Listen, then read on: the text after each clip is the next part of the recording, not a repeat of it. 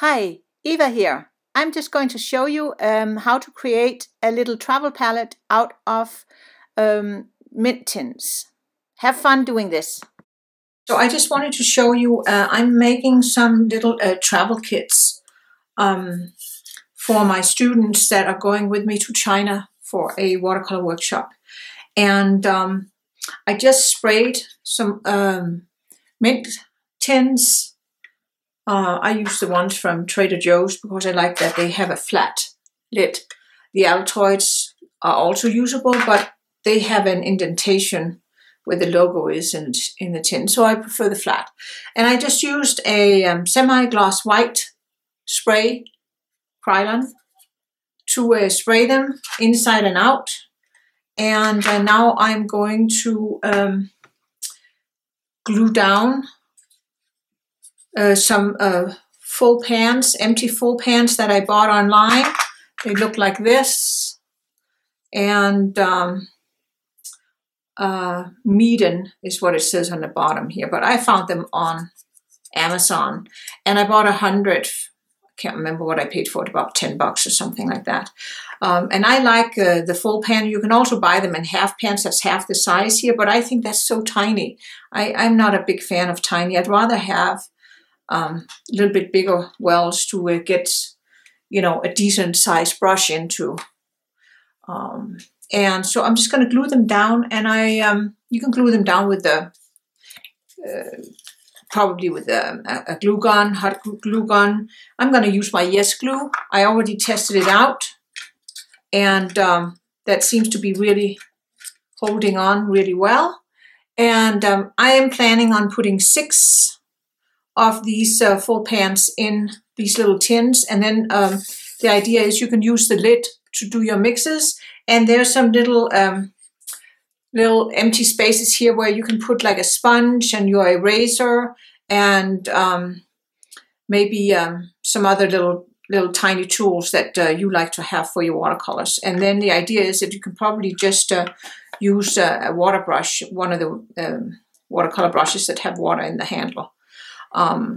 And I'm thinking about, if I have the time, I would like to put some watercolor ground on the lid here.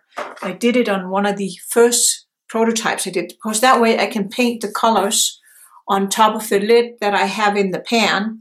And this was my first model that I did, also in just a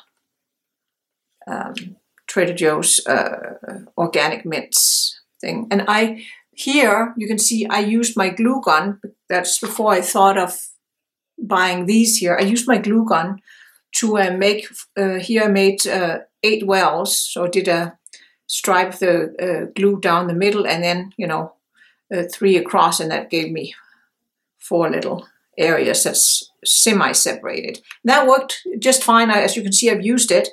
And here's one that I prepped. There's only 6 spots in this one here, but I think this is going to be better. So anyway, that's what I'm going to be doing. And I'm just going to use a little flat brush. Like, this is one of the ones I bought cheap at Jerry's Artarama. It's a masking fluid brush from Creative Mark. And that works like a charm for putting on the Yes glue. Put it on these little guys, and then just stick them in. And it takes a little while for the Yes glue to dry, so I have time to position these little guys. So there you go. And so make sure that you have the whole thing covered, and that way, once it's dry, you have a really great little watercolor tin that will function very well. I think I should turn these around. Kind of like how I had it in the first one. But they don't all have to be the same in my book.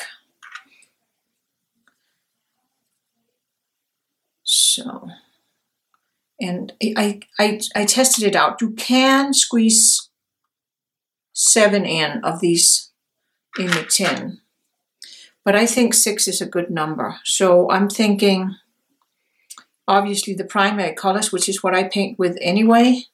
There we have them. And then I'm just going to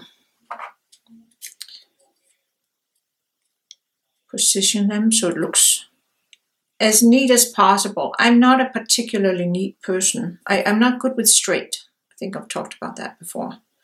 But anyway, I'm hoping that my students will really be happy to put this in their little backpack when we're out and about in China, visiting old heritage villages and finding fun places to paint. So I'm gonna do all these, and then I'm gonna fill them out up with the colors.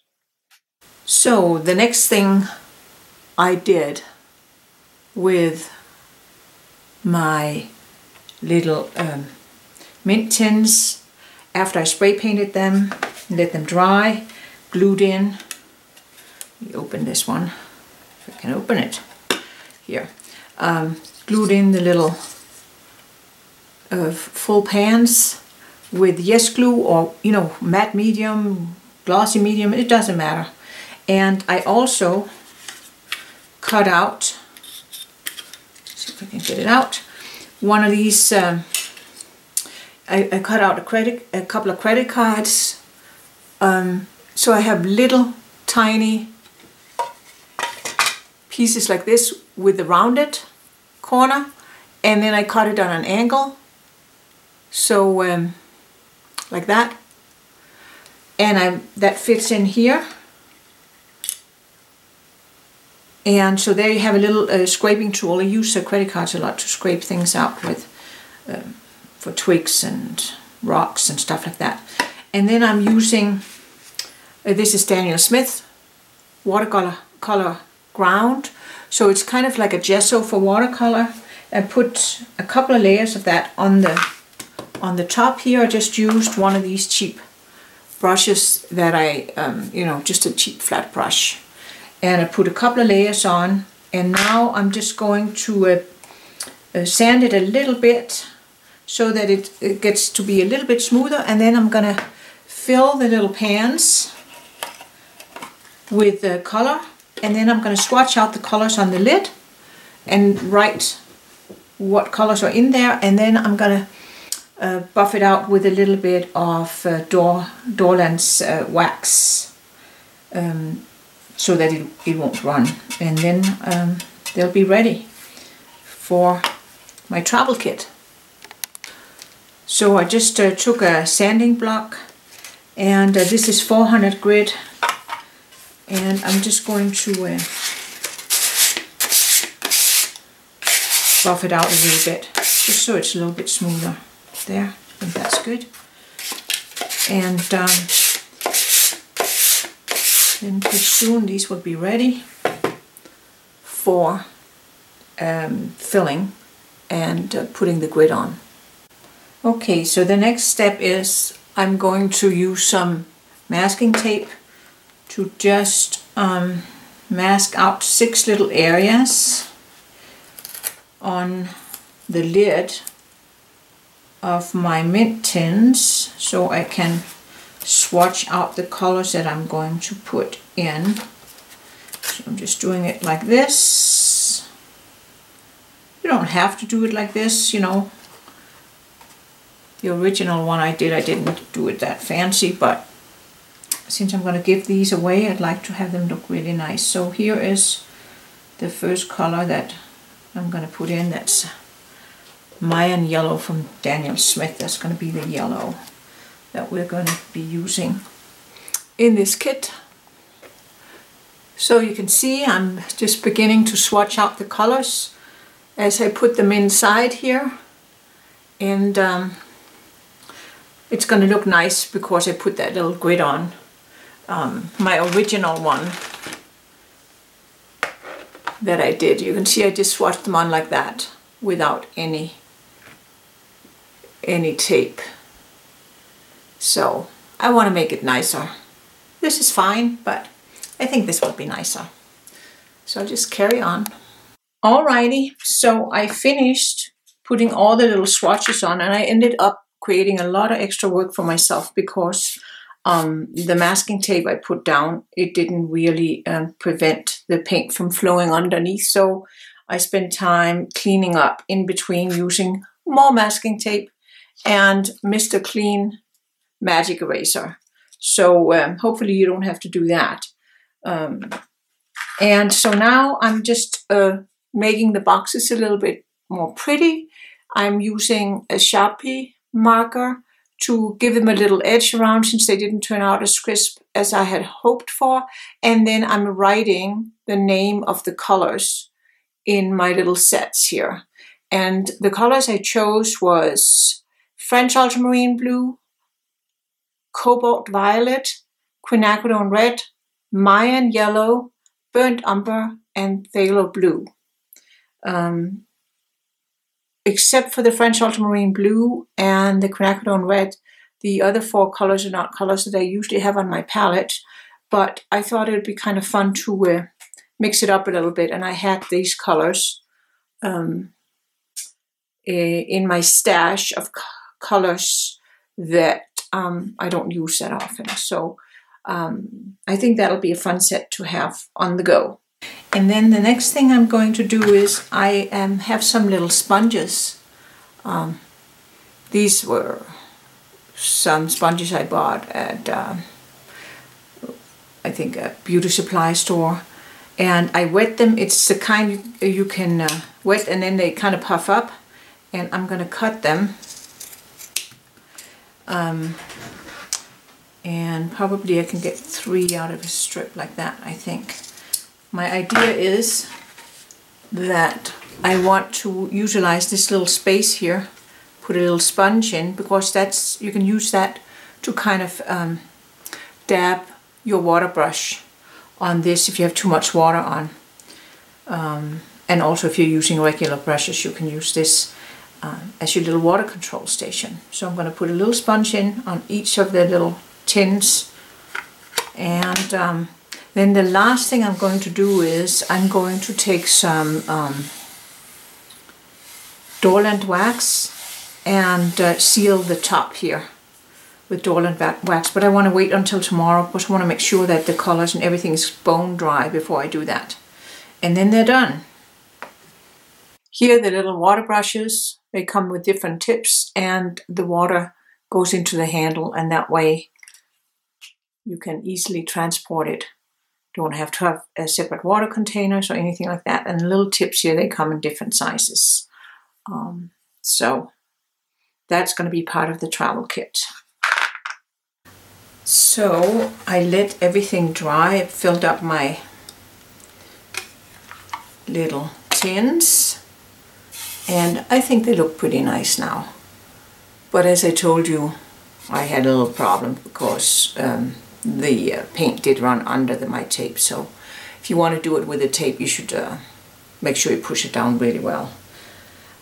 So now the last step I'm going to do on these here is I'm going to take some Dorland's wax medium. It doesn't smell bad or anything, so I can do it in my studio. Yeah. And I'm going to take a lint-free cloth. This is one of those, you can buy them in, I think they come in pack of 20 or something like that. And I'm sure you can also buy them individual. Rags that I bought at the local hardware store. And I just take some of the wax on, and let's hope that it doesn't smear. No, it doesn't smear my paintings. And so I'm just going to wax the top here. I can do a couple because I put a lot of wax on here. And I don't want that much on. It's just so that it'll seal it. Get down around the corners there. And then I'm going to buff them out. And then they're ready for travel. So this is how you make your own little travel palette. And of course you can use whatever colors you like. I think these will be fun for our China trip. And there we have it.